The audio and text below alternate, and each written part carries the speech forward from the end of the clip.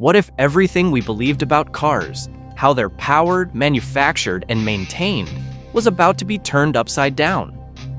In a quiet neighborhood in Zimbabwe, far from Silicon Valley or the showrooms of German auto giants, an inventor named Maxwell Chikumbutso has reportedly created something that challenges the very core of the modern automotive and energy industries.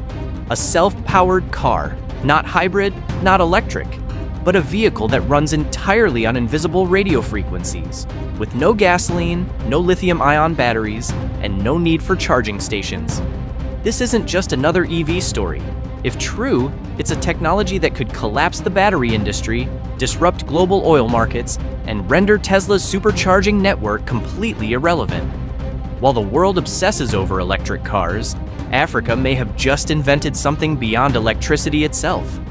And this is only part of a bigger, quieter movement reshaping Africa, one that could make the continent a surprising leader in automotive innovation, clean energy, and infrastructure-free mobility. This is the story of how Africa is rewriting the rules of transportation and why the world should be paying attention. Maxwell Chikumbutso's invention has raised eyebrows globally for one powerful reason. It claims to run indefinitely using only ambient radio frequency energy. That means it captures energy from the environment, like TV signals, Wi-Fi, and other radio waves, and converts it into power for propulsion. The technology at the core of this system is something Maxwell calls the Greener Power Machine, GPMs, which reportedly can harness non-ionizing radiation and transform it into usable electrical energy. Unlike solar or wind, it doesn't depend on weather. Unlike lithium batteries, it doesn't degrade or require mining. And unlike gasoline, it doesn't pollute. This is more than a concept on paper. Maxwell has built working prototypes, including not just cars, but also helicopters, generators, and home systems that utilize this same technology. What makes this even more remarkable is the context. Zimbabwe suffers from frequent power outages, limited access to new technologies, and an economy under severe pressure. Yet, against all odds, Maxwell developed a clean energy vehicle with zero emissions, zero charging downtime, and potentially unlimited range. The implications are massive. If this tech scales up, it could undermine everything Tesla has built, from its gigafactories to its battery supply chains, and challenge the very idea of centralized energy distribution. While Western headlines are dominated by Tesla's production delays or the latest self-driving beta update, Africa has been quietly building a different kind of automotive revolution, one that prioritizes resilience over luxury, affordability over flash, and practicality over hype. Morocco, for instance, has emerged as a leading car manufacturing hub, producing over 400,000 vehicles in 2023. These are not niche local cars. They are exported to Europe, meeting international standards for quality and safety. Morocco's auto industry is now one of the fastest growing in the region, thanks to deep partnerships with global brands like Renault and Stellantis. South Africa has also established itself as a major player in the automotive sector. It employs more than 100,000 people and contributes over 4% to the national GDP. This includes vehicle manufacturing, parts production, and export industries, all of which are gaining momentum. Elsewhere on the continent, Ghana and Nigeria are making strides in developing indigenous vehicles specifically designed for African conditions. Brands like Kantanka in Ghana and Innoson in Nigeria are producing cars that are durable, cost-effective, and easy to maintain, ideal for markets with limited infrastructure and rough terrain. These cars aren't competing on cutting-edge software or autonomous driving. They're built to be functional, multi-purpose, and fixable with basic tools, qualities often missing in luxury EVs like Tesla's, which require specialized parts, software updates, and costly maintenance. While the Western world races toward complexity, Africa is building for simplicity, efficiency, and sustainability. Electric vehicles need charging. But what happens when your region doesn't have a reliable power grid? That's the challenge across much of sub-Saharan Africa. But instead of being a limitation, it's becoming a catalyst for innovation. Many African countries are leapfrogging traditional infrastructure entirely, developing off-grid energy solutions that don't rely on fossil fuels or even national power grids. In Kenya, for example, geothermal energy, sourced from the Earth's natural heat, is powering new EV charging stations. This provides a clean, renewable power source that doesn't depend on coal or diesel. In Uganda, local innovators have created solar-powered electric buses designed for urban mass transit. These buses can be charged during the day and run routes without ever needing to connect to a conventional grid. And in Zimbabwe, Maxwell's radio frequency-powered car takes things a step further. No grid, no plug, no fuel, just airwaves. This isn't just innovation, it's independence. By bypassing the need for centralized power systems, African countries are showing that clean, reliable mobility is possible without billion-dollar infrastructure projects. Let's return to Morocco, because its rise as an automotive powerhouse is no accident. It's the result of long-term investment in infrastructure, government support, and strategic alliances with major international car makers. Factories in cities like Tangier and Casablanca now produce cars and components at a scale and quality that rivals parts of Europe. These vehicles are not only affordable, but also well-suited to export, especially to nearby European countries. Meanwhile, Tesla, while dominant in markets like the US and China, struggles to gain traction in Africa. Its vehicles are often too expensive, too delicate, and too reliant on advanced charging infrastructure to be viable in many African regions.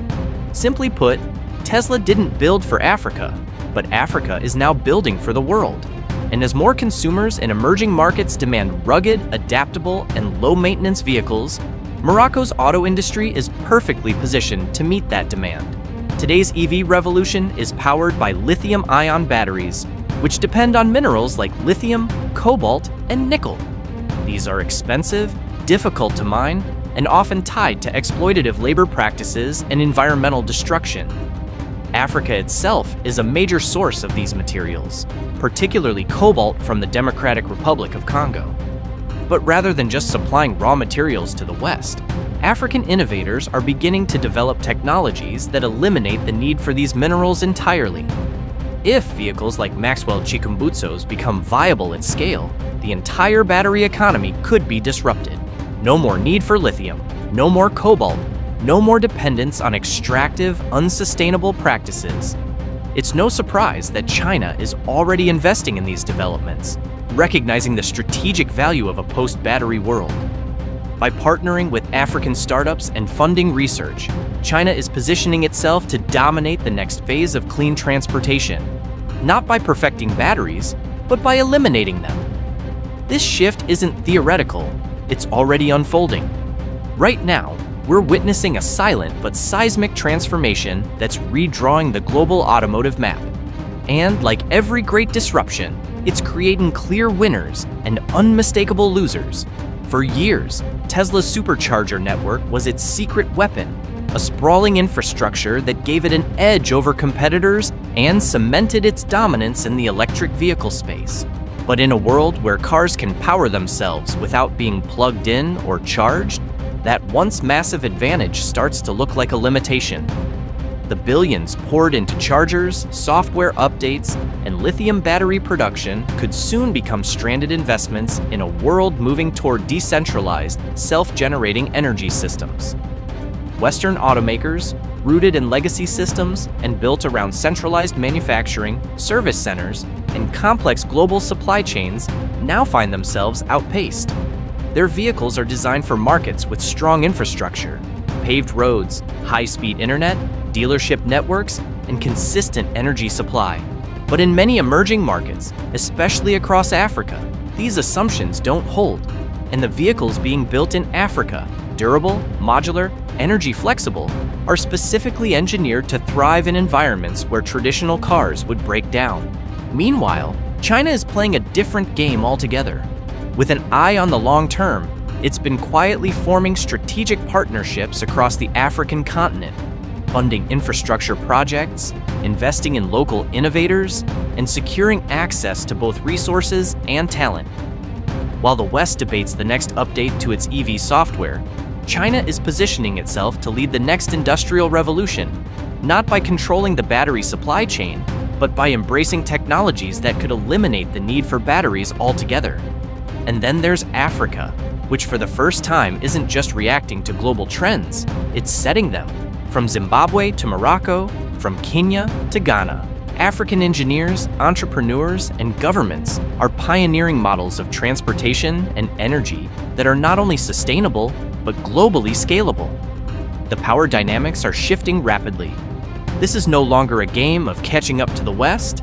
It's about building a new playbook from the ground up, one that prioritizes resilience, independence, and innovation born out of necessity.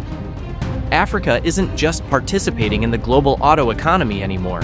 It's redefining it. We are witnessing the emergence of a future that doesn't depend on gasoline, coal, or even electricity as we know it. Across the continent, innovators are embracing solar energy, biofuels, geothermal power, and radio wave technology to power vehicles and homes. This isn't about catching up with the West. It's about building a better system from scratch, one that is cleaner, cheaper, and more resilient. Africa is leapfrogging the fossil fuel era. Just like it skipped landline phones and moved straight to mobile, it's now skipping gas stations and centralized power grids to embrace self-sufficient mobility. If scaled globally, this could signal the end of Tesla's dominance and the beginning of a new era where innovation doesn't come from Silicon Valley, but from places the world has long overlooked. While Elon Musk was launching satellites and tweeting about Mars, something extraordinary was happening in the shadows. Maxwell Chikumbutso, a self-taught inventor in Zimbabwe, might have just changed the rules of the game. His self-powered vehicle is more than just a cool invention. It's a symbol of what happens when necessity meets ingenuity. Africa, once dismissed in global tech circles, is now positioned to lead the future of sustainable transportation. And the question is no longer if this technology will disrupt the world, it's when. Let us know what you think in the comments below. Are we witnessing the next great shift in mobility, or are we underestimating Africa once again?